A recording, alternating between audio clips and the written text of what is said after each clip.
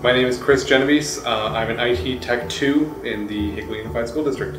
The IT department handles all the computers and technology in the classroom, as well as the school offices, as well as the district office.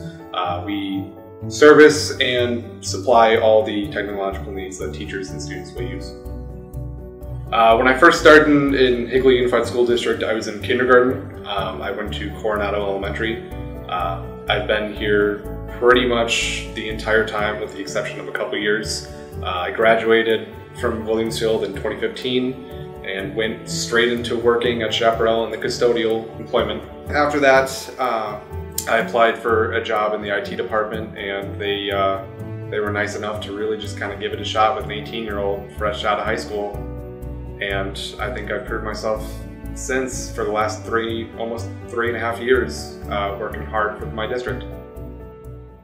My favorite thing working with the IT department would be that we get a lot of access to things you wouldn't necessarily get in the private sector.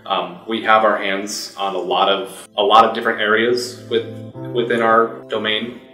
Having my hands on a lot of different things has led to me knowing a lot of different things about IT. A piece of technology that we're using in the classroom that really helps students would be the stream carts, as well as the new Lenovo carts that we're using. Basically, it's 36 laptops in a cart that the cart can be moved across rooms, and even sometimes in the case of testing across campuses.